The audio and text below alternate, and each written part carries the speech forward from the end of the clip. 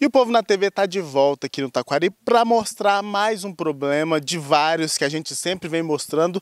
Dessa vez é essa erosão imensa que está aqui, que está tomando parte de uma das vias, dessa via principal, que é a Avenida T LO 07.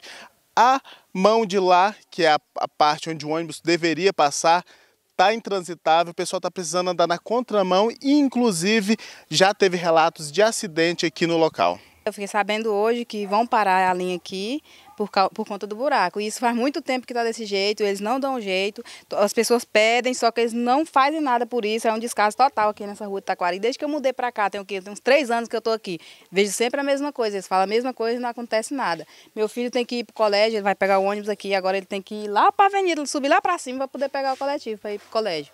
Então vai ficar muito ruim, não só ele, todo mundo aqui que vai ficar sem esse ponto agora. Com esse ônibus agora não podendo passar do lado de lá da pista, como é que ele está fazendo para transitar aqui nessa avenida? Contramão, sempre contramão. Aí todo mundo passa aqui contramão. Aí é um perigo também, porque as pessoas sempre falta bater no outro aqui, porque não tem para onde passar. Aí desviando do buraco e batendo em outras pessoas. Já o carro da polícia aqui, ó, quase tombou, porque ele passou correndo atrás de uma pessoa e aí passou, caiu lá na frente, lá, saiu quase peitando nas outras casas lá e continua assim, ninguém tem solução para isso não. Ou seja, o poder público dificulta a vida do próprio poder público. Pois é, né? A Eliane mora em frente à avenida. Ela já chegou a fazer um abaixo-assinado para tentar pedir para a prefeitura a pavimentação da via. E conta que nesses tempos de chuva não dá para transitar por lá não. Fica só a lama, só a lamona.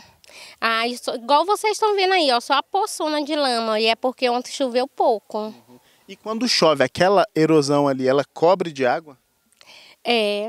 Sempre é assim, direto, desde quando eu moro aqui, já tem 5 anos que eu moro aqui, toda a vida foi desse jeito. E olha lá o ônibus vindo, claro, na contramão. Os moradores estão preocupados porque já teve até acidente por causa desse problema. Teve um acidente exatamente naquela esquina ali, ó. Entendeu? O cara chegou a quebrar a perna, o filho quebrou o dedo, entendeu? Perdeu o dedo, entendeu?